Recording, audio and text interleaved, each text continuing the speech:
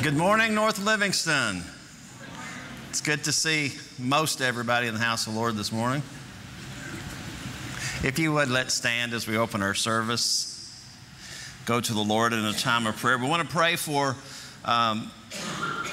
Joe's mother, Margaret. She is having the procedure this week on her carotid arteries. So remember her as they do the, it's not a bypass, but they put the stents. Put the stents in this week. Remember her. Also remember David and Connie's step-granddaughter. Baby not here yet?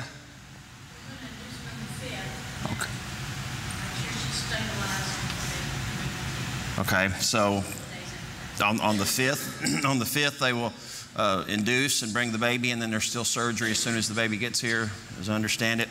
Lynn has a procedure coming up. Remember him. Also, Hazel has called this morning. Jesse is sick. Remember Jesse. Continue to pray for Hazel's brother-in-law, Morris. He has surgery coming up. Also, pray for Kathy Adams' son, Chase, and continue to remember Amelia's family. I think everybody knows Miss Thea passed away, and that funeral was yesterday. So just remember the Jones family and the Ramage family. Also, pray for our association, the search committee, as we began the search for a new director of missions. As most of you know, Brother Rodney has taken the pastorate at Ohio Valley, so pray for him and Karen in this transition. And also, there is a card of appreciation from our church to Brother Rodney, and that's on the sound booth. We ask everybody that will to sign that card when service is over today. I think that's all that I've got on there. Are there any other updates to the prayer list? Remember the family of Dottie Coleman? She lost her daughter this week, and years ago she lost her son, so she has outlived both her son and daughter. So okay. Dottie Owens, remember that family? All right. Are there others? We have some that's working today. Remember those. Some traveling today. Continue to pray for those. Others have doctor's appointments and test results and things coming in this week. Some that have just asked in the form of an unspoken request, some situations that they're dealing with in life, and just said, pray for me for this circumstance. God knows all about that. So the Bible tells us when we come together, we're to pray for one another, or pray for the household of faith. So as you pray this morning, just pray for those seated around you. We don't know all the details, but we don't have to. God does. God knows everything about every name that's mentioned.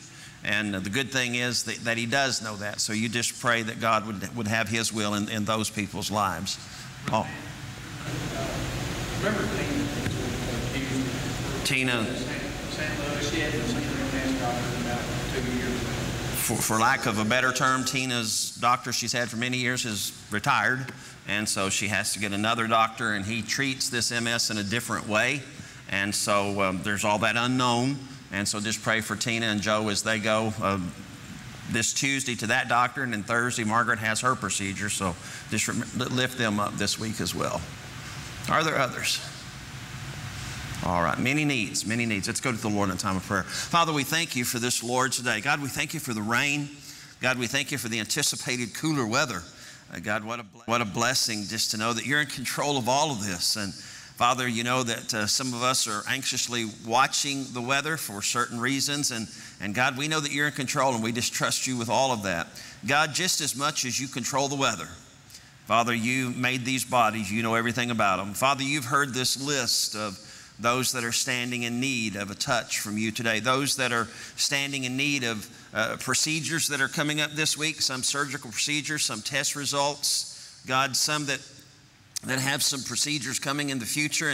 And God, because of the circumstances, there's some apprehension. And God, we know also that you give us peace.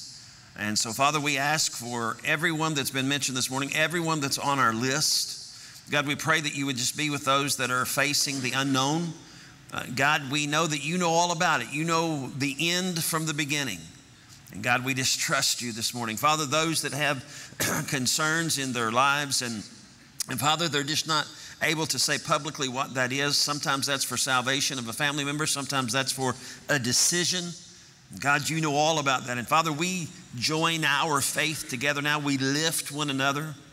God, those particularly dear in our family, our circumstance, those in our circle of influence. And God, as we lift those names to you, and then God, we join our faith together and we pray for one another. We lift one another to the throne room. And God, we are so grateful that we know that we can come straight to the throne room today because of what Jesus did on the cross, because of that veil in the temple being torn in two, because of Jesus' instructions when we pray that we're to pray, our Father. God, that we have direct access to you. We don't have to go through a man or someone else, but God, if we're your children, we can come straight to you, and that's what we're doing this morning. And God, what a privilege, what a responsibility. And yet, God, we realize being in your presence, God, just to realize that we are so loved, we are so cared for, that you sent Jesus to this earth, not only to take those stripes for our healing, but to provide for our eternal salvation. And so, God, as we come into your presence this morning, we just ask for these things in faith, believing. We ask in anticipation, and we ask with thanksgiving already in our hearts because of knowing that you are our Father. You are the great physician, and you are our Savior. You are our protector. You are the one that comforts us when grief has overtaken us in so crippling a fashion. And God, we're just grateful for the opportunity to gather together this morning. God, I pray that you be with Joe and the team, the musicians, and the praise team as they lead us in just a moment. Help us to just turn our hearts towards you, to worship you this morning. That's what this is in preparation for, is worship, to get us ready for your word. And then, God, I ask for the anointing of the Holy Spirit as we share in your word today. God, what a magnificent, what a awe-inspiring account today of how you work and how history bears out how you work and how you want to work in our lives just like you did in Israel's life. God, let that word just challenge us today as we share in just a few moments. God, as we go from this place, as David of old, we'll be able to say it was good to be in the house of the Lord. We love you, we thank you, we honor you, we praise you with hearts of thanksgiving and gratitude. In Jesus' name, amen. You may be seated. Joan, if you want to come and share with us just a few moments, it's almost September and some things coming up, so you share, and then Joe, as soon as she's finished, you come and lead us in worship, brother. I want to remind you all and introduce you all and tell you all we are getting ready once again to do the backpacks. They are being ordered and the church will be purchasing the backpacks, and we're getting 50 just like we did last year, and I think we ended up with filling up 54 or 6 last year. I think it's like 56. So it will be the same protocol. We'll be doing it the same way. We'll have a list for you all for what age groups you want to do, but be in prayer for that.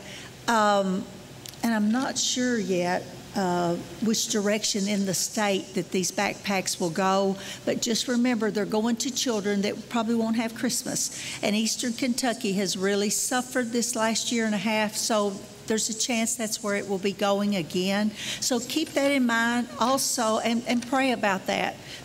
I mean, just pray. children are going to be receiving. Plus, we put Bibles in there, and they get hold of the gospel that they probably wouldn't have had the gospel. So remember that. Also, Eliza Broadus starts next week for state missions. And some of the time, we in Western Kentucky or in Livingston County receive benefit from that on activities that go on to help children in different things. So you all be getting together, get your billfolds ready and start saving. And so, but remember your offering, pray and ask God what He would have you to give to Eliza Broadus for state missions. And also those backpacks. Now, we'll have 2 months to collect for the backpacks. So you've got time to look and to save and to get what you want to put in those backpacks. But the church will provide the backpacks, okay? So you all be in prayer for those things coming up, and just give God the glory. Be thankful that you can give. Be thankful we're a church that does give, and you'll never outgive God. Always remember that. When you give from the heart, God will always bless you. So keep those things in mind. Thank you. There will also be a list in a couple of weeks that will be giving out. Yes, there will be a list, and the church provides the Bibles that go into the backpacks. So that's one thing you will not have to purchase. The church does that. And there's a Christmas story, and Miss Amelia copies that off, and that Christmas story goes in those backpacks too. So there's some things the church will take care of, but what goes in those backpacks will come from you all, and there will be a list, and you can just choose whatever age group. So anyway, God bless you. Good morning. Good to see each and every one of you this morning.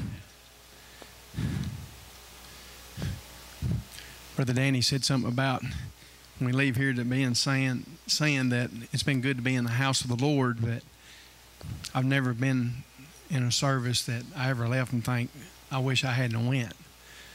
But we just ask God to be with us today and pray His Spirit just fills this place up. Amen. We got any birthdays or anniversaries this morning? See none. Or at least nobody's admitting, huh?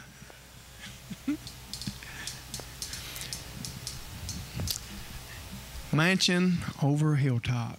You know, Jesus said that He goes to prepare a place for us that can't even imagine to be able to enter into the mind of man to what God's went to prepare for us. Amelia made a comment to me about the bling that her mother wore, and she said, and my mom likes a little bling too, so one day they'll be walking down the streets of gold together. But thank God that He's gone to prepare that place for us, and He hadn't left us here hopeless, without no promises. He gives us His word, and that He loved an old sinner like me, and I thank Him for that. Mansion over a hilltop. That's right. That's right. You know, and something else I'm going to add. I seen Jerry Wright yesterday, and I seen a lot of other people that you see at the funeral home, and I think, man, you know, we look around and you think, man, you're looking a lot older. But I look at myself and think I am too. We are getting older. We don't stay the same. I know. But thank God He's gone to prepare a place for us, and this is a temporary. It's just temporary. Mansion over a hilltop.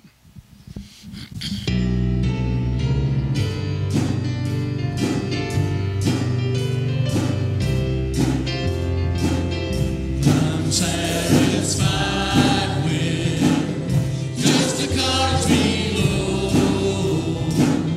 a little silver and a little gold. But in that city where the ransom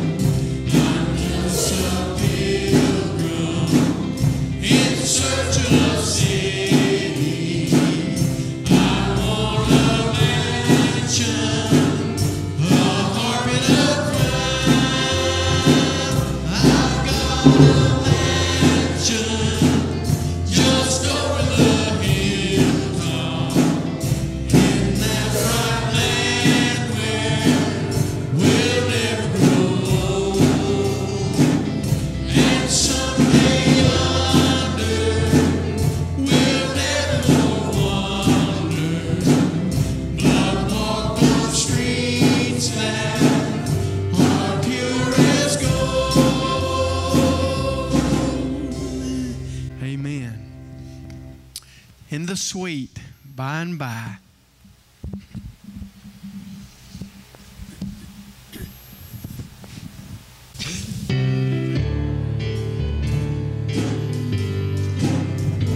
There's a land that is fairer than day, and by faith we can see it afar. For the Father waits over the way to prepare us a dwelling place there. In the sweet by and by, we shall meet on that beautiful shore. In the sweet by and by, we shall meet on that beautiful shore. We shall sing on that beautiful shore. The lonely song of the blessed, when the spirits of sorrow no more. Down beside on the blessings of rest. In the sweet by and by, we shall meet on that beautiful shore. In the sweet by and by, we shall meet on that beautiful shore. To our bountiful Father above, we will offer a tribute of praise from the thorns and thorns of His love, and the blessings of our days. In the sweet by and by, we shall meet on that beautiful shore. In the sweet by and by, we shall meet on that beautiful shore. Brother Dave, would you take us to the Lord, brother?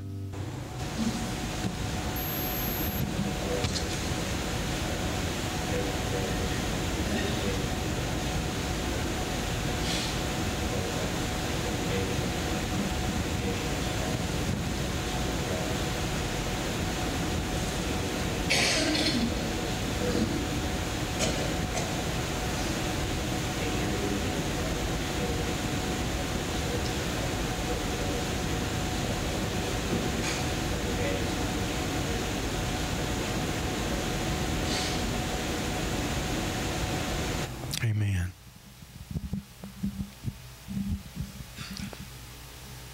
Glorify thy name.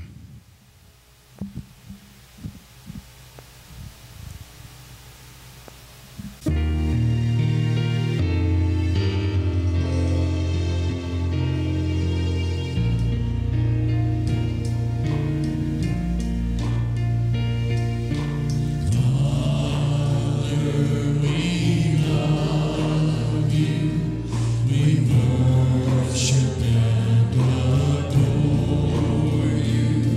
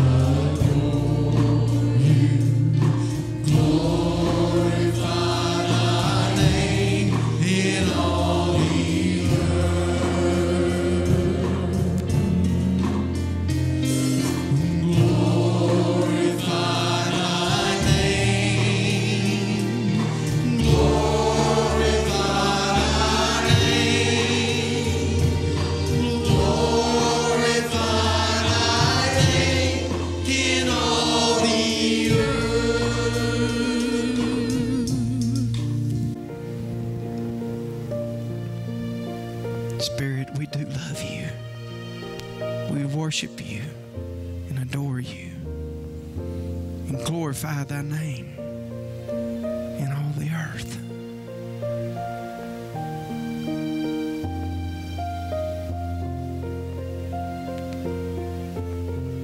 Father, as we bow before you, Lord, and humbling ourselves before you, thanking you, Lord, for that Spirit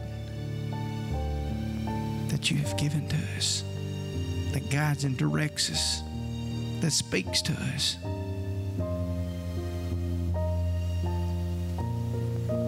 Thank you, Lord, for that. Lord, we feel your presence here with us this morning. Thank you for each and every one that's here. Thank you for the ones that's watching by internet. Oh, God, fill their homes with your Spirit as well. God, thank you, Lord, that we can call out on your name and know, Lord, that you speak, that you stick closer than a brother to us. All we have to do, Lord, is speak your name and you're there. Thank you for that.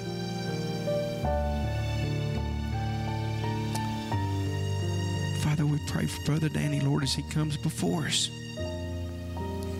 Just give him the words, Lord, that we need to hear on this day. Anoint him, Lord, from the top of his head to the very sole of his bottom of his feet. We pray these things in your precious name. Amen.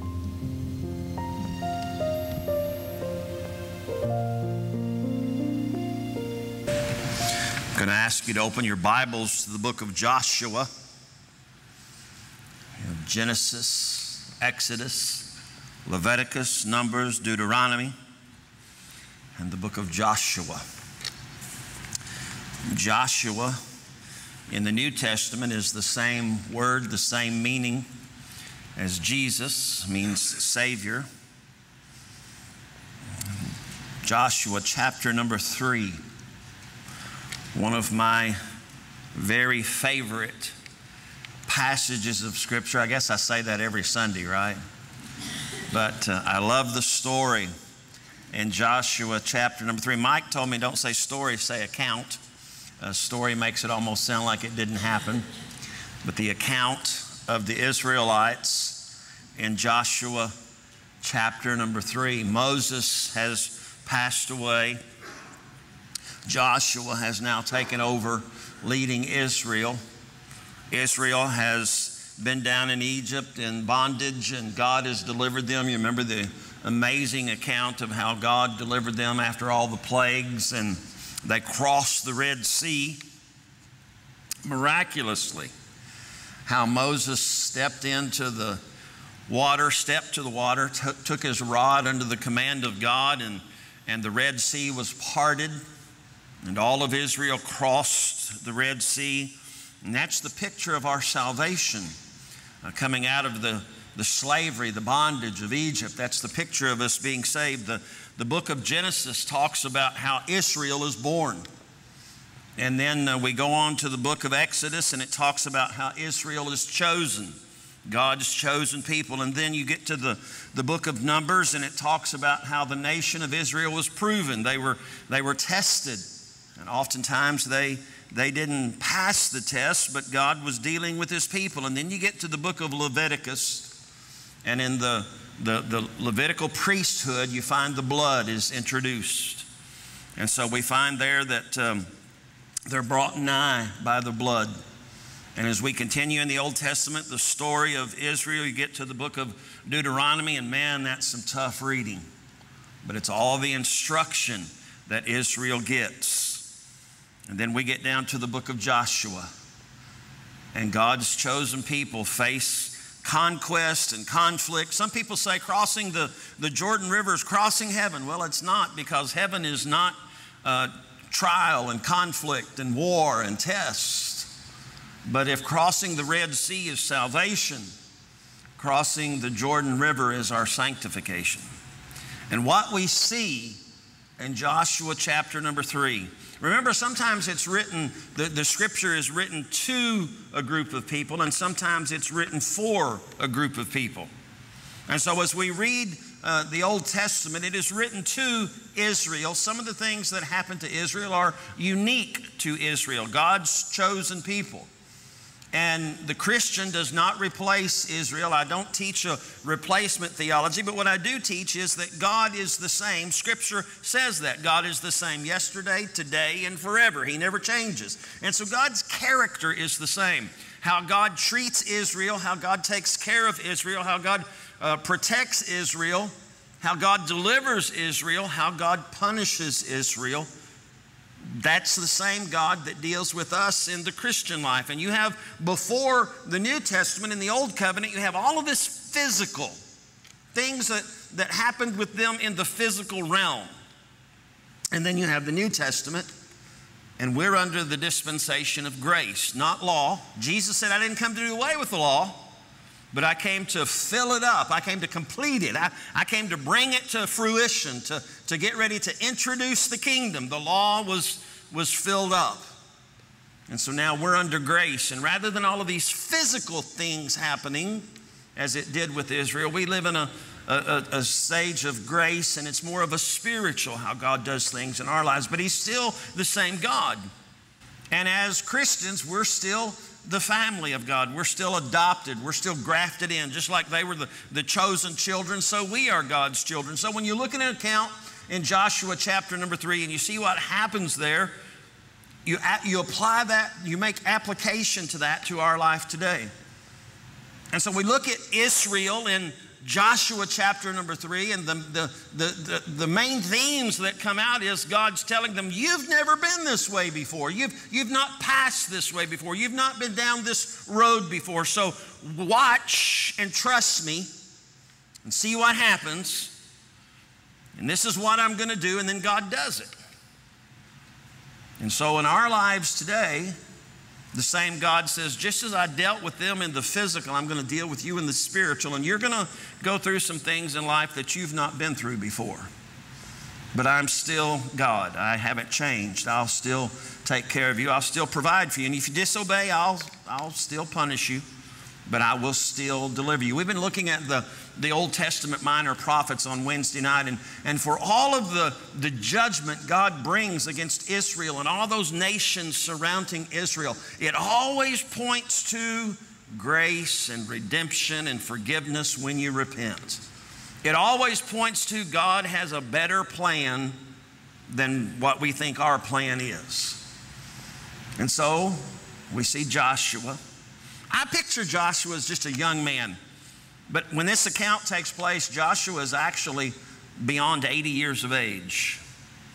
Joshua has come out of that Egyptian slavery. Moses was leading, and Aaron was Moses' first assistant as his brother, but Joshua was there as a leader in the camp. Joshua was the one when they went over to spy out the land. Joshua was one of those that went over, and Joshua was one that come back and said, it's tough, but we can do it. Joshua was one of those that after having crossed over the Red Sea in that miraculous fashion, Joshua as a young man watched the people murmur and complain and gripe and say, you should have just left us over there, and you should have let us die over there. And Joshua watched as God said, if that's the way you want it, I'll let you die here, and you'll not cross the Jordan. There will be everyone from the age of 20 and up in the next 40 years. You'll pass away, you'll die, you won't get to go over. Even Moses doesn't get to cross the Jordan River into that promised land. They've experienced the salvation. It's just like us if we say God save us, and God saves us, but then we don't live for God. We don't sell out to God. We don't serve God. We don't live for God. And God says, okay, if that's the way you want it. And so for 40 years, Joshua has watched these people wander. What would have been just a couple of days' journey into the promised land, Joshua has watched these people for 40 years just getting by. And now we pick up in Joshua chapter number 3, and God says it's time. 40 years has passed, the judgment has passed, Moses has passed away. Joshua has been chosen to be the leader. God has chosen Joshua to lead. Joshua is now 80 years of age. Joshua's going to live till he's 110. And in Joshua chapter number 3, beginning at verse number 1, the Bible says, and this is Joshua writing in as if his diary. I think Joshua wrote all of the book of Joshua, but just the last few words that talks about his death. And then Phineas picked up there and writes the actual account of Joshua's passing. But early in the stage of Joshua taking leadership, verse number 1, chapter 3, Joshua started early the next morning, and he left the Acacia grove, he left Shittim with all of the Israelites, and they went as far as the Jordan. They've been here before. They've been to the Jordan, they've been to the edge, they've been to the banks, they've been to the shore before. They knew what was across the river. Canaan, the promised land, the land that God had told Israel, this will, everywhere you step your foot, that's going to be yours. I'm going to give that to you. But it's a walled city over there. Just across the river is Jericho. It's a walled city. It's got an army. It's fortified. It's not going to be easy to take. And so Joshua led the people as far as the Jordan, and they stayed there before crossing. After 3 days, the officers went through the camp. Now, Joshua's been talking to God. God's been talking to Joshua. And everything you're hearing here, God says, this is how you do it. And after 3 days, the officers went through the camp, and they commanded the people, when you see the ark of the covenant of the Lord your God carried by the priests, the Levitical priest, you're to break camp and you're to follow it. But keep a distance of about 1,000 yards between yourselves and the ark. Don't go near it, so that you can see the way to go, for you have not traveled this way before. Joshua told the people, consecrate yourselves, because the Lord will do wonders among you tomorrow. God's going to do miracles, but there's something you got to do. God's going to answer that prayer. God's going to fix that situation. God's going to provide, but there's something you have to do. Get ready. Prepare yourself. Consecrate yourself.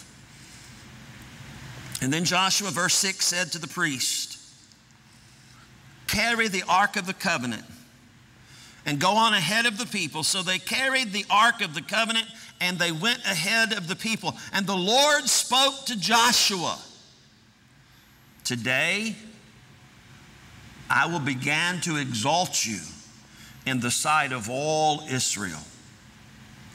They will know that I will be with you just as I was with Moses. Command the priest carrying the ark of the covenant, when you reach the edge of the water, stand in the river. Then Joshua told the Israelites, now there's probably some 2 million people, men, women, and children. There's no microphones, there's no sound systems. I imagine Joshua would probably seat them somehow on the banks of the river on maybe an elevated grassy side so his voice would carry, because he's commanding over 1 million men and their wives and their children. And he says, come near, get a little closer, gather in. I want you to hear what I've got to say. Verse number 10.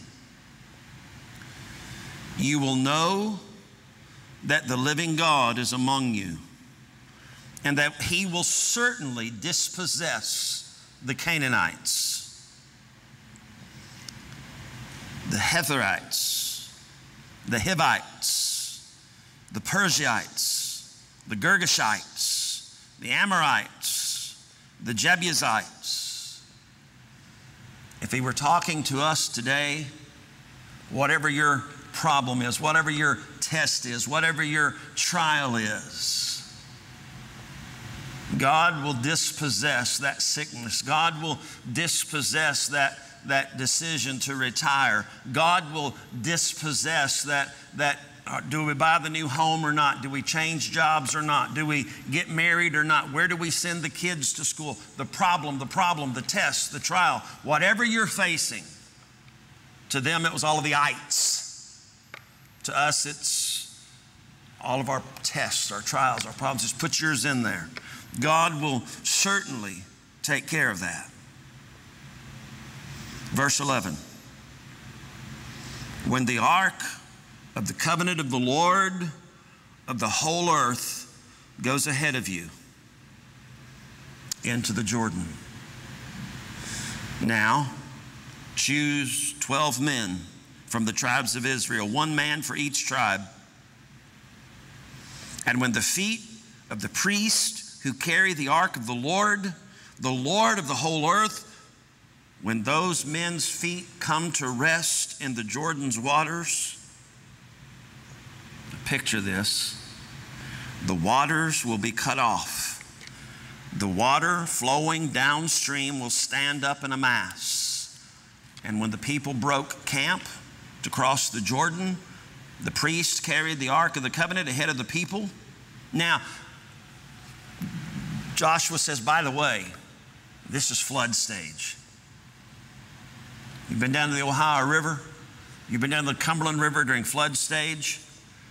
It can get pretty raucous. The Jordan, verse 15, the Jordan overflows its banks throughout the harvest season. But as soon as the priests carrying the ark reached the Jordan and their feet touched the water at its edge, it happened just like God told Joshua it would. The water flowing downstream stood still, rising up in a mass that extended as far as Adam, the city next to Zarethan, and the water flowing downstream into the Sea of Arabah, the Dead Sea, the Salt Sea, was completely cut off. And the people's problems were fixed. They crossed the Jordan River dry-shod. Verse 17 says, the priest carrying the ark of the Lord's covenant stood firmly on dry ground in the middle of the Jordan, while all Israel crossed on dry ground until the entire nation had finished crossing the Jordan. God, we thank you for your word. God, I thank you for this lesson. God, I thank you for the application in our life. When we have the doctor's appointment, when we have the meeting with the bank or the boss, when we have the decision to make, do I take that job or do I stay where I am? Do I sell that piece of property or do I hold on to it, or do I buy that house or do I buy that car? God, whatever the circumstance is, when the child has gone wayward, when the grandchildren aren't living for the Lord, when we're facing, do we retire? Do we keep working? Do we go to church there? Do we go to church here? What do we do? God, we can see your hand. Just as you dealt physically with the Israelites, so you deal with us, your children, today. If we consecrate ourselves, if we look to what that ark represents, which is you.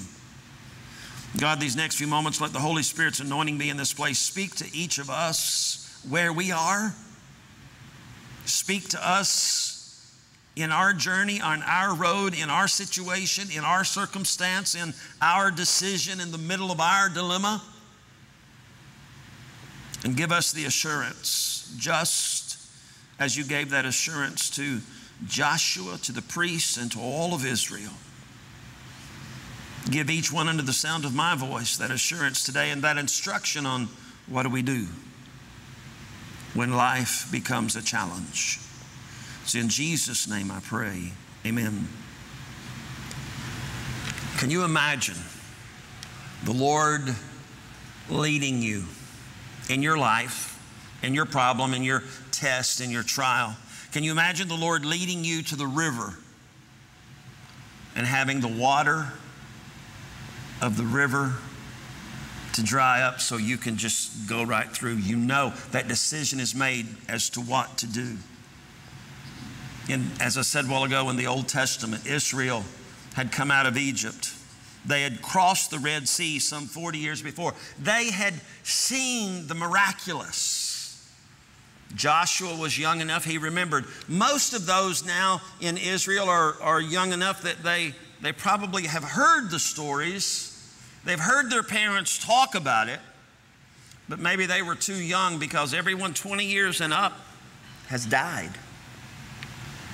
And now they are told to go down to the Jordan. And when you cross the Red Sea, you're just going to cross over and you're going to be in the land, and then you are just a couple of days' journey and you're in the promised land. And that takes faith. But you see, Moses walked down at the Red Sea. Moses took his rod. Moses was the one that had to strike the water. Moses was the one that God said, you do this and your faith is enough that they can cross. And that's salvation. Jesus did all the work. But if you look at verse number 4, he says, now you have to consecrate yourself. Keep a distance of about 1,000 yards between yourself and the ark. You remember the Ark of the Covenant, don't you? That piece of furniture that was in the tabernacle. And when Israel would set up camp, all 12 tribes would set up so that when the camp is set up, there's tribes on every side around the tabernacle, but the tabernacle is in the center. And in the middle of the tabernacle is the Ark of the Covenant. You remember the Ark of the Covenant was in David's time when the Ark of the Covenant was carried away, when the enemies had come in and taken it, and they were bringing the Ark back. The Ark was such a special piece of furniture in the tabernacle that that day they were bringing it back, and they had it on an ox cart. And you remember that the Ark, it began to tip on that cart. They thought it was going to fall off of the cart. And one of the men just reached out to grab it, to touch it. And he fell dead. It was such a spectacularly special piece of furniture because it represents God. It represents God's ways. It represents God's leading. And so God is holy. We think of God sometimes as unapproachable, and when Jesus died on the cross, God is saying, not unapproachable at all. But you have to recognize who I am. You have to recognize that I am God, the creator of the universe. And so that ark being the piece of the furniture and overlaid with gold, and inside that ark, you remember what was in it? 3 things. The tablets that Moses had gotten the 10 Commandments on. The law of God. What you do and what you don't do. God's written law is in that Ark of the Covenant. There's also a golden bowl or a pot that's filled with the manna, because that represents God's provision. God provided manna for them the whole time they were in the wilderness. God didn't let them starve to death. God always had provision, and so a bowl of that manna is preserved and put in the Ark of the Covenant. And then Aaron's rod that budded. The power of God is in that Ark of the Covenant. And so God tells Joshua, you tell the priests to take that ark, and this time they're to take the ark, and it's to lead the whole parade. The Levitical priests are to take this ark, and now instead of Moses taking and going down and taking his rod and striking the waters of the Red Sea, now when you get to the Jordan River, and by the way, it's in flood stage. When the priests get to the edge of the water, they are to They are to actually have enough trust. They're to have enough faith that the water is flowing. It's in flood stage. It's out of its banks. It's going wild.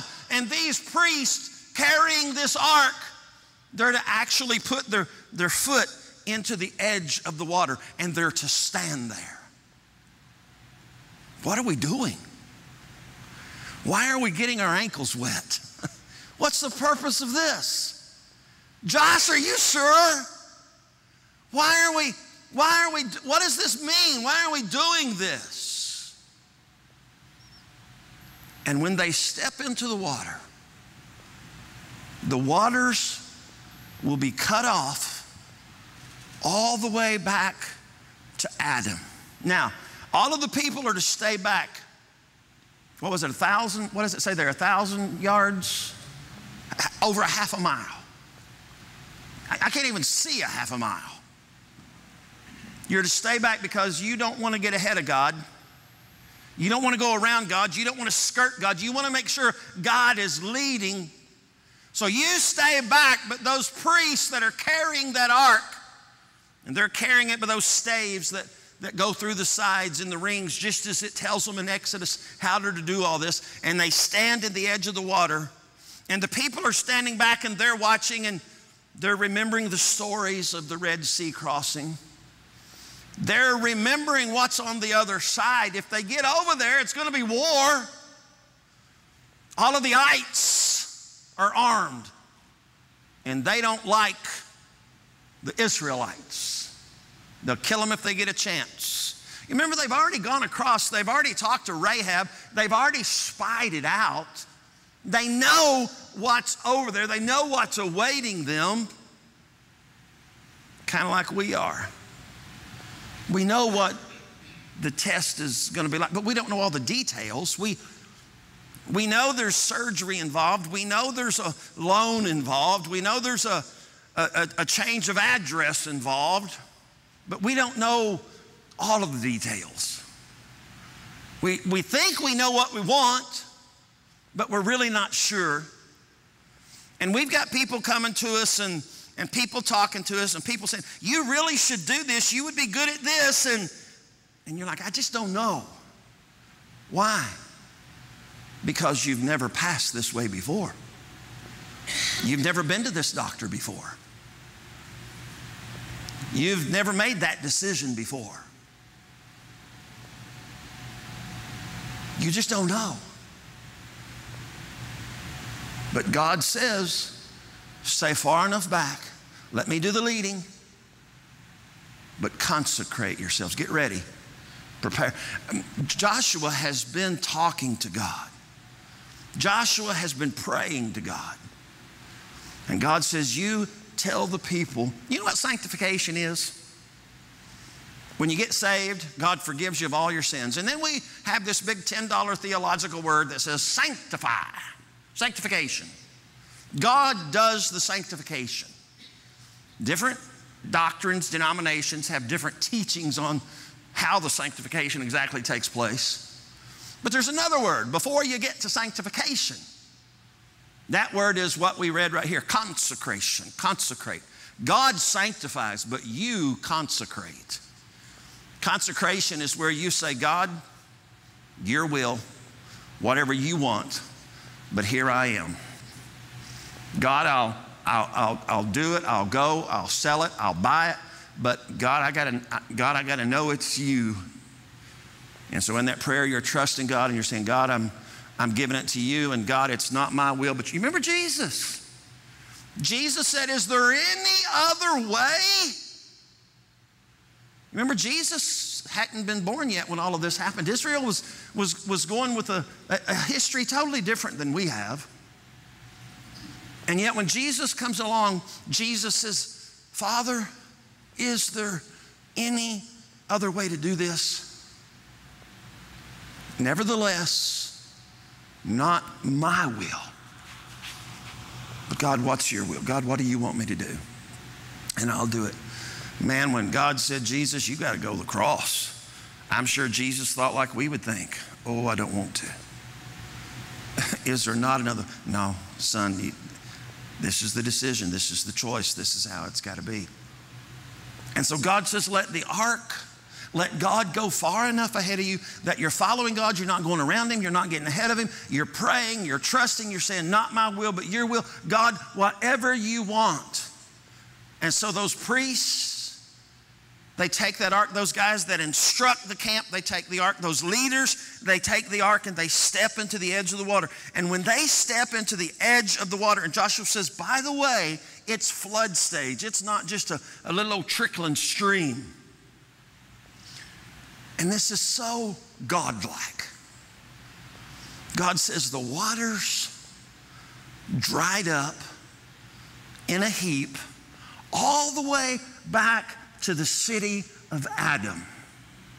And then he gives another name there, begins with a Z, of a city beside that one. And all of the commentaries that I've read have said we've searched and we can't find that city Adam. We don't know where it is.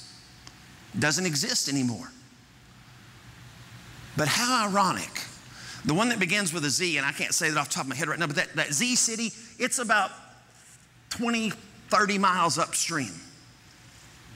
And how ironic that God would tell Joshua that the waters are going to dry up all the way to the city Adam. Who was Adam? The father of the human race. And Adam represents death. The first Adam represents death. The second Adam, Jesus, represents resurrection and life. And so the waters would dry up all the way 20 plus miles up to the city of Adam, to the city named after the first man, the city that represents death, the city that represents everything that you don't want. The waters dry up to there. Not just the waters of the river. I was thinking about that. I was thinking when I'm standing there preaching, how do you say what that is, like all the way 20 plus miles? That's as far as from here to where we live. The waters of the river dried up. Now get this. If the waters of the river dry up, it's not just the river, but all of the tributaries that run into the river, all of the creeks, all of the little rivers, all of the ditches, because there's not going to be any water at all that's going to come down, because they have to know when they step into that water and that water dries up and they're waiting, and Israel's back here watching, some million men plus women and children, probably some 2 million people that are watching, and that it says when they go across, Joshua says when the priests get to the middle of the river, they're going to be on dry ground. So all of this water that would come in, all of that water's got to stop. What a miracle. What a miracle. When you have a decision to make. To somebody else, it may, well, that's not a big issue. That's not a big problem. That's not a big choice. That's not a big decision. It's because it's not them making it. It's you. And you've never been this way before. God made a point to tell Joshua, to tell the people, get ready, prepare yourself, consecrate yourself, because you've not ever done this before. You've not ever gone this way before. This is a whole new ball game.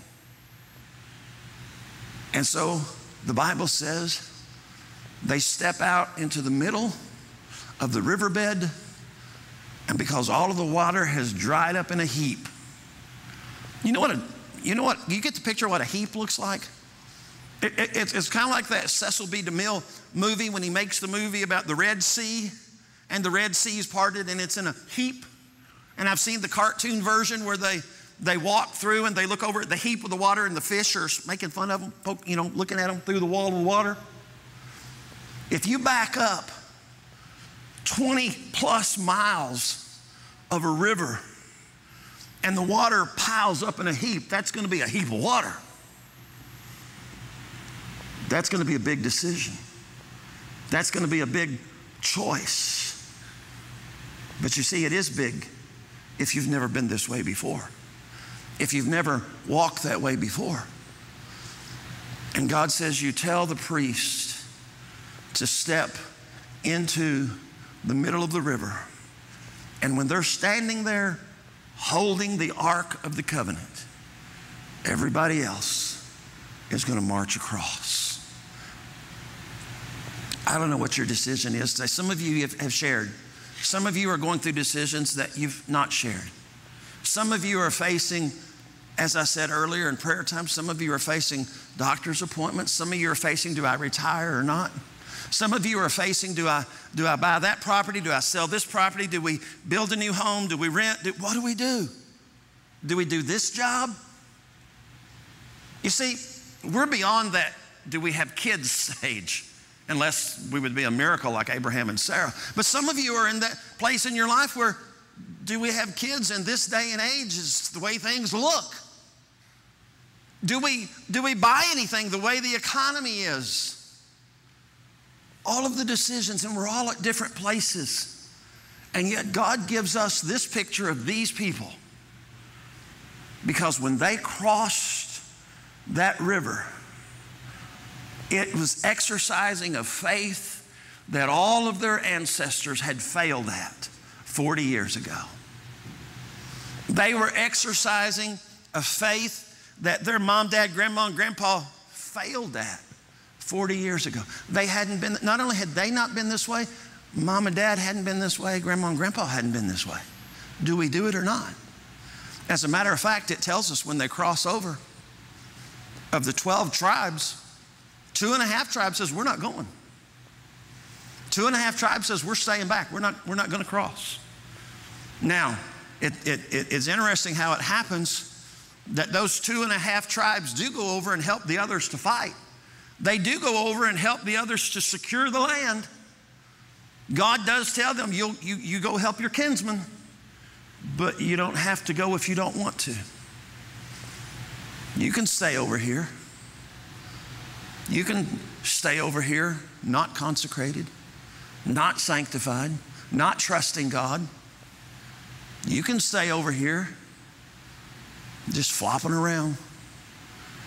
But God says, if you see what's over there, if you see the victory that's over there, if you see the gain that's over there, why would you not? God is saying, trust me. God is telling all Israel, trust me. You do know the rest of the story. When they get over there, they're not to marry the people and all of that, and yet Rahab, you remember Rahab's profession, right? Rahab wasn't one when the credits of the movie roll that gets the, she's not a good girl. And yet God uses Rahab in the lineage of Jesus. God's ways are not our ways. God's thoughts are higher than our thoughts. His ways are higher than our ways. I couldn't have written a plan that would say, just step out in faith. And here's a picture of what it looks like. To step out into a flooded river and God to say, and I'm going to hold the waters back while you cross. Because if you're following me, it's all going to work out. I love this story. I love the way God uses Joshua. But I love the way God piled those waters up in a heap for 30 miles all the way back to Adam. God's got it. Just trust Him. Trust Him. God, I don't know what this doctor's report is going to say. I don't know what this week is going to bring. I don't know what this decision is going to do, but God, not my will, but your will. God, I'm trusting you. I'm consecrating myself. I'm giving myself in prayer. I like also the way that God there, he tells Joshua, is it about verse number 7? He says, I'm gonna increase what you look like. That's a paraphrase. I'm gonna make it so the Israelites see you as a valuable leader in the eyes of all of Israel. You're going to be, I'm going to make it to where you're as great a leader as Moses is. And yet when when Joshua talks to the people, Joshua says, not me. Oh, look at me. I'm going to step into the... No. Joshua says, consecrate yourselves for tomorrow. God is going to do miracles in your life. Joshua didn't say, I'm going to do it. I'm a great leader. Look at me. Oh, how God's raised me. Joshua didn't say none of that. Joshua said, God is going to do great things in your life tomorrow if you'll keep your eye on Him, if you'll let Him lead, and if you'll step into the river. God will turn that decision. God will confirm that choice. God will give you peace. God will give you discernment. God will give you wisdom. God will grant what you need if you keep your eyes on Him. You follow Him. And when He says step in, remember we talked about Peter the other day? When Peter says, Jesus, if that's you, tell me to step out of the boat. Tell me to walk on that water with you. And Jesus says, come on. Jesus knew Peter could do it because he was doing it in Jesus' strength. His eyes were on Jesus. And it was only when he took his eyes off of Jesus and he began to look at the water and the circumstance. Now, Israel crosses the Jordan. And when they get over there, they see the walls and they see the armies. And just like us, they get scared and they have to be nudged again. They have to be taught again. They have to be led again. But as long as they keep their eyes on God, they were victorious when they got over there and they routed out all of the enemies. And the land became theirs. A picture for us. Whatever decision, wherever we are, whatever test, God, I'm going to trust you. I'm going to follow you. And I know that you'll lead the way. Joe, come and lead us in a hymn of invitation. Wherever you are in your life, whatever decision you're having. First of all, if you've never trusted Christ as your Savior, that's the first thing you need to get taken care of. Israel had to look to God. They had to recognize who they were. We have to recognize who God is, who we are, where we are. We have to trust God as our Savior. We have to trust what Jesus did on the cross. But then wherever we are in our journey, we have to, first of all, do what Israel had to do. We have to pray about it. That Joshua was always talking to God. Jesus was always talking to God the Father. All of these great leaders were always busy about prayer. We have to pray to God about it. Then we have to prepare ourselves. We have to consecrate ourselves. God, it's not my will, but God, your will. God, what do you want? How are you going to work this out, God? And then as we trust Him, there's a phrase there from the Psalms that says we have to delight ourselves in the Lord. That means that we trust God enough that it's a delight. It's not a drudgery following God. God, I know you've got this, and God, I'm trusting you with it. And God, it's not what I want, but what you want. And God, I know if it's what you want for me, then God, I'm gonna delight in doing that for you, God. I'm gonna delight that you're gonna give me peace in that decision. And then the last thing Joshua tells the people is just watch God do the miracles. Watch God work the things out in your life. He's a father. What father doesn't want the good things? The Bible says what father, when a son asks for bread, he didn't give him stones. He's your father. He wants what's best for you. Put it in His hands. Give Him that decision. Ask Him. And then watch Him perform the miracles. Joe, what are we singing? Precious Lord, take my hand. Some singing, some praying, but all obeying what the Holy Spirit's asking you to do today.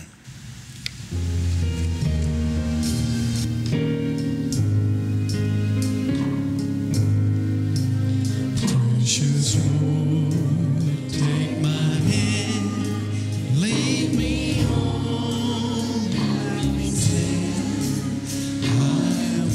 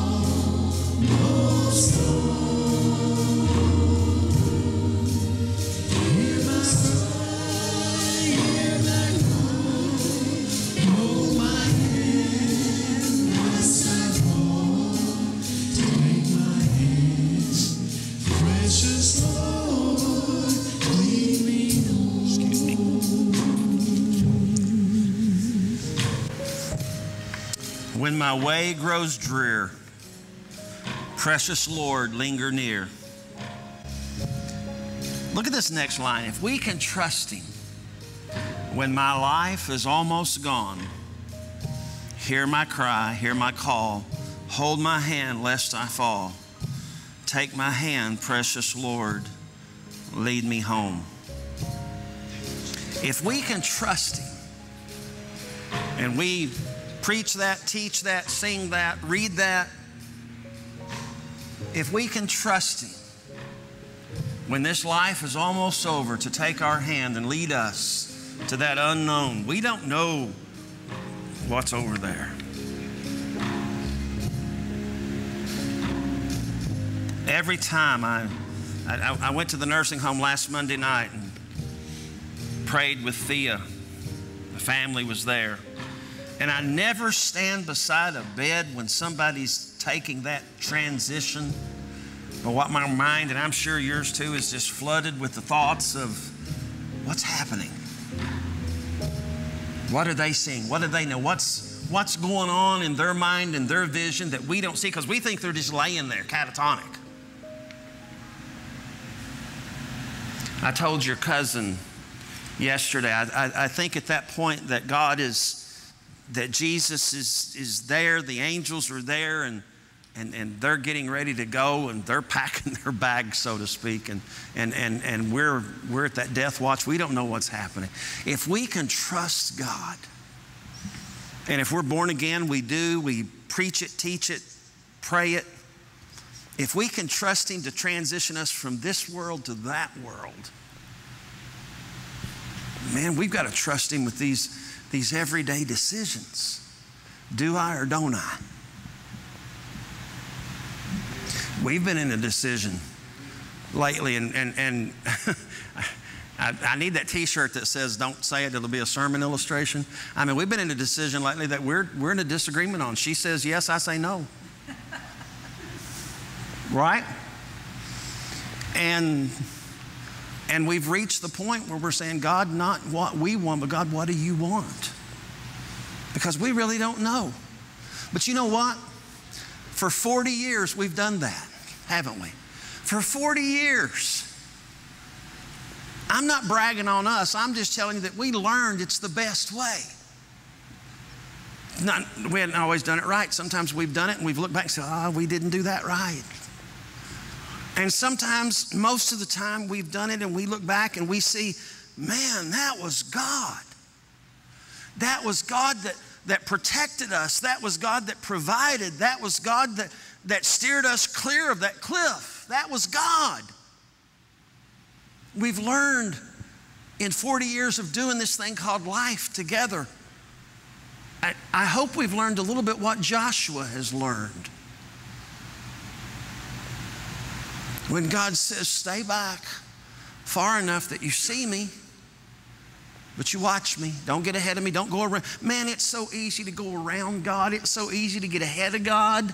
It's so easy to think, man, we got this figured out. And then we look and we see there's the ark back there and we're way out here ahead of it and the ground's not dry yet.